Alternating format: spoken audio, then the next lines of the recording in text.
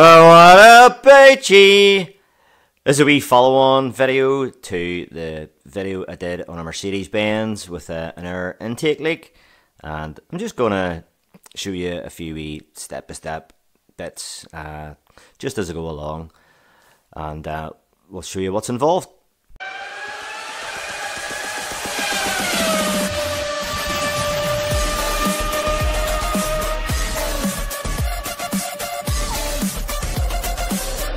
Okay, this motor might look a wee bit different in here now. It's actually a wee bit brighter looking, and that's because we've removed a hell of a pieces of trim, moulding and plastics. And yes, the wipers are off, the plastic moulding's off, the wiper motor's out, the battery's out, the battery box is out.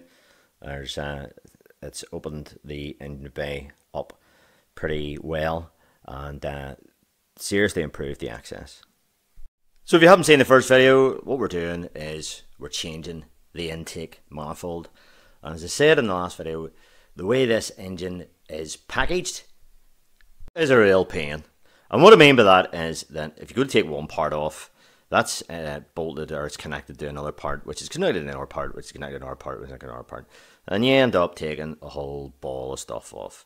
So as you can see, we've taken off this firewall and all the air intake stuff for there's for the heater cabin there.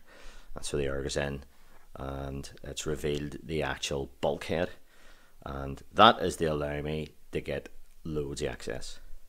So the battery's out, the battery tray is out, and there's a reason for that. There's a reason why I took everything off, and I disconnected that heater hose at the back of it. So that's actually why I had to end up taking all the wipers off and stuff, and there's a big black moulding sits here. So I ended up just stripping the whole lot off, just take the whole thing out, and ended up just taking the wiper motor off, and probably didn't really need to do that, but it just all came out as you take it apart bit by bit. So we're at the stage now, I'm going to lift the EGR out. I'll just show you before I do that main reason why I took that firewall out, and it adds onto there and just goes right round the back of the engine, right round, and clips on in there onto that. So all that's covered in. And the reason why I took the battery out and ended up taking the battery tray as well, so where the battery sits on, is there's a bracket away down here, away down low there. And to get my hands in between the air conditioning pipes, that meant I was able to get in there. So this EGR then goes around the back there. Get you into focus on that, and there we go. That's a top bolt there, and there's a bolt below which joins and goes right around the back of the head, and it allows you to get at it with the firewall out. So there's a bracket. Let me see if we can show you it here. Yeah, that's that bracket down there, and there's a vacuum solenoid away down there. See if you can get you to see that. Get you a shot. Can I get you a shot of that? Alright, that's it there with the vacuum pipes. I had to take it off in order to get at the bolts, which are recessed way up in here. Up in there, so it's in behind that flange there. And there's another bolt as well. There's a bracket that goes on. Let me see where that bolt hole is. There's a bracket that goes on there. There's a bracket on there, and let me see if we can get you in here now. There's a bracket on there below. So that is the EGR ready to pull out. But it's not as simple as that. This sort of, the electronics of the EGR is sort of upside down. So that's the motor, and that's what you would normally see is the black plastic of the head. It's upside down. And the other thing about it is there's a wee spud. Oh, not the camera again. So this is tight here. So there's a wee spud on the EGR. I don't know if you can see it or not. On the flange. So it has to go sort of that way a wee bit, not very much, and what impedes that is it's touching the high pressure line there. But if you lift it up, it just about clears it. And this vacuum line, there's a camera away again, this vacuum line here then, so loosened that up, and I had to bring it round the back of its normal bracket so it clears it. So I'll just show you. I've already taken this off and I just set it back down again just to show, just for the video here, and we'll lift the EGR off. Okay, here we go. Now, you mightn't be able to hear me if I'm talking, so don't worry about that. There's nothing to hear anyway. So there we go. Lift her off.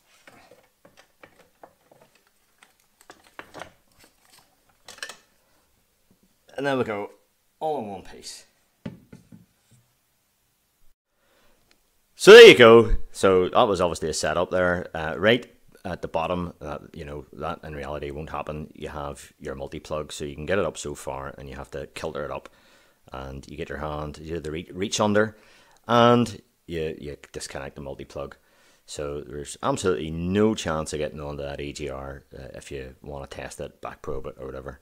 You know, you need to get onto it further up the loom and identify the wiring. So yeah, it's the EGR is just basically wrapped around that. And this particular car is a Blue Motion.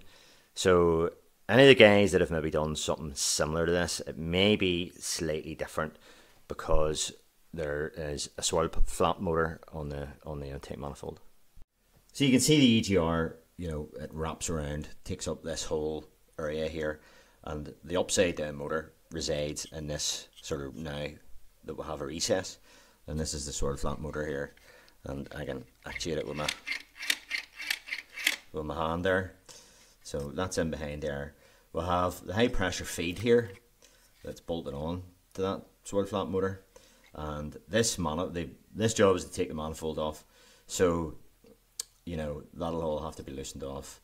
This wiring loom is proven to be a pain because I'll just get you in the shot on that. It's captured here where it goes down and connects onto a lot of sensors and plugs and stuff, so you can't really lift this off. And what I could do is take this cover off and you know, sort of see if it'll split. Everything's all cable tied and stuff like that. I mean, snapping all them, but if I have to do it, I have to do it. I'm going to try and see if I can get away without doing all that. Carry on, you know. So yeah, I think next we'll take that bracket off there. That should come out all right.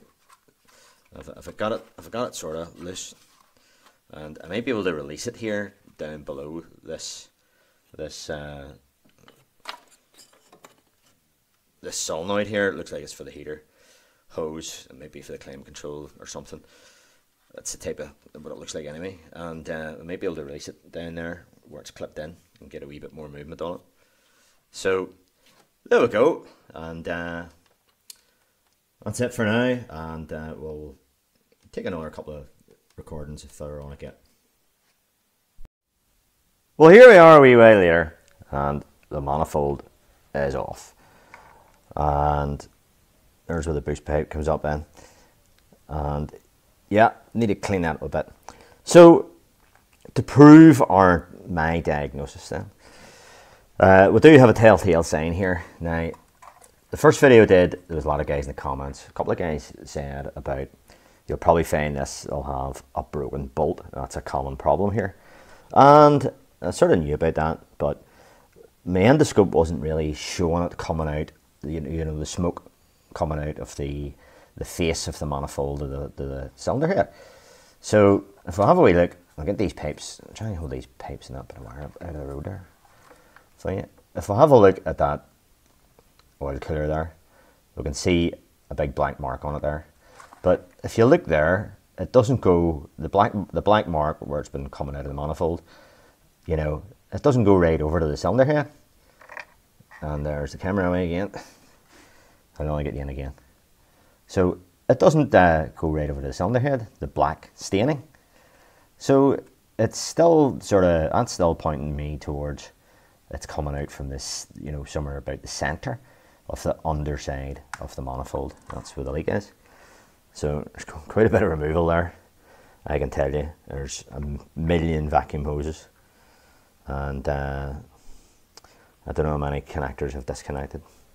But anyway, the owner arrived with some new parts that he got from Mercedes. These are genuine Mercedes parts here.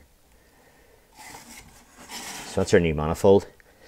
Now, the owner paid that himself. He has a receipt. He showed me it. But please do not ask how much that was. It was dear enough, I can tell you. That was straight out of Mercedes. The guy actually opened the place up for him. And he told me there was no cars in the place at all. No cars in the forecourt. And the workshop was closed. So, there you go. There's a part number there. Now, I'm going to tell you the price of this. This was £30 plus VAT out of Mark. And that's our new fuel filter housing. And the big difference, there's 3 holes in it. Although you don't use that. There's only 2 holes in the head. And you don't use one of them. And you get a couple of bolts and a new wee clip. Because there is a slight difference in it. But this is our replacement part for the one over here. If I have a look at this one, this is the one that was on the car. It wasn't leaking, but it was showing signs that it was about to leak. So what happens with these, I'll just put that down there. Right, you can stay there. So what happens with these here is that bit there breaks off, or that inside bit breaks off. It breaks at bottom anyway, and then that dislodges that seal, and then whenever that happens, the water just flies out of it. So, start back again. So there is only 2 bolt holes in the cylinder head, and there's 3 in that new one. It's just this flange is just a lot beefier, and there's another slight difference. You can tell the difference. The new one doesn't have that bolt hole, and they supply a new style wee clip for I think it's for the fuel pipe to clip on somewhere. But it's essentially the same thing. Now what that actually is that's the idea of that is it's a fuel heater. So your coolant passes where your fuel filter sits in and stops the fuel from frothing up. Keep the fuel nice and warm. But of course that'll only happen whenever the car's up to temperature. I don't know anything. I'll show you a wee tip of the day. That there came out of this bit here that goes onto the manifold. Your boost pressure sensor goes in there, and that bit there goes in there like that. You know, it goes up into the EGR. So that's where the EGR puts through. That was like a tennis ball of carbon, and I have it cleaned up.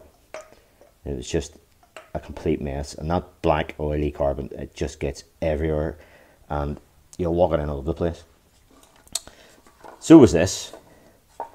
This was all carboned up too, but it isn't anymore. And the way I clean these things is jet hose in a petrol station. Stick £2 in it, and you give them all the carbon, but you hose it all down their drain, like, you know, and because that is just a mess to do it in your own premises. And if you think about putting petrol in it or anything like that, you're there for ages. So you just blast it with a power hose. There's the state of the intake flap. Some people call it a throttle body, but it's not a throttle body.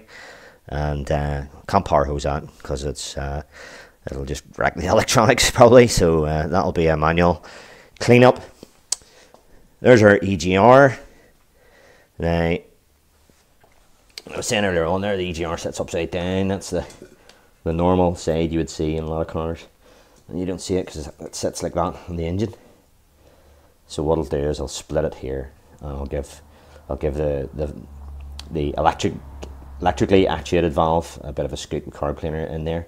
This flap here is nice and free, and I can see in there it's actually not too bad.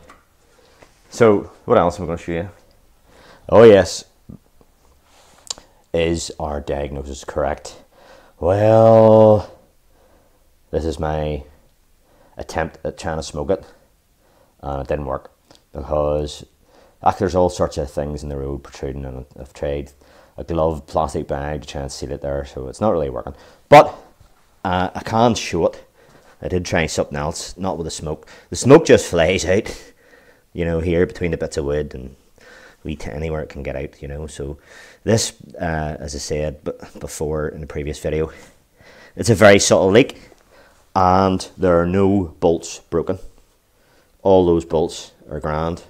This is the underside of the manifold, and so no bolts found broken at all. Where's the other one? There's the other one. There's the other one there. Right.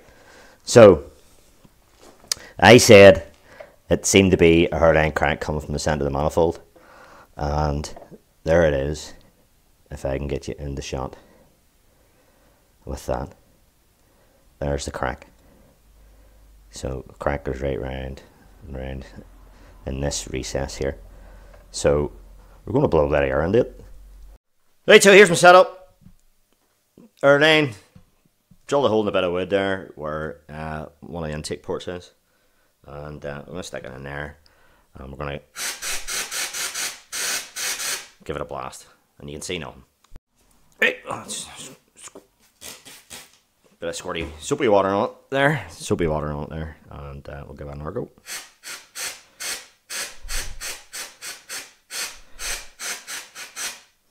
So I'm going to get you in that a wee bit closer. Okay, here we go again. You can see the crack a bit clearer now. Right, let me see. Now it's got a bit of a wash.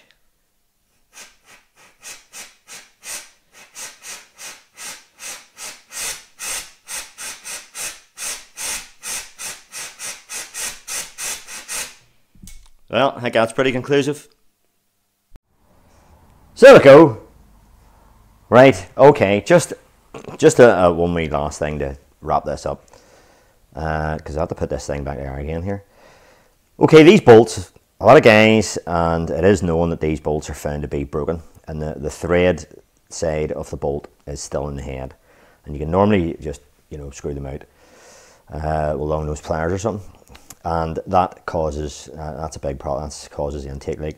Not so in this case. However, these bolts, if you do have one that the bolts, you know, one of the bolts have broken, and it's usually either that one or that one, the end one, or that one there.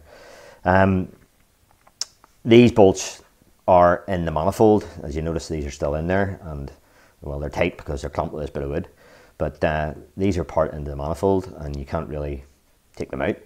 So I don't know whether maybe guys have, you know, forced them out, or you could probably take them out and stick another bolt on it. I don't know. But the thing with these bolts are stretch bolts. So because of this known problem of snap bolts, I looked up the Mercedes information, and these bolts, according to that, are tightened to 15 Newton meter plus 60 degrees.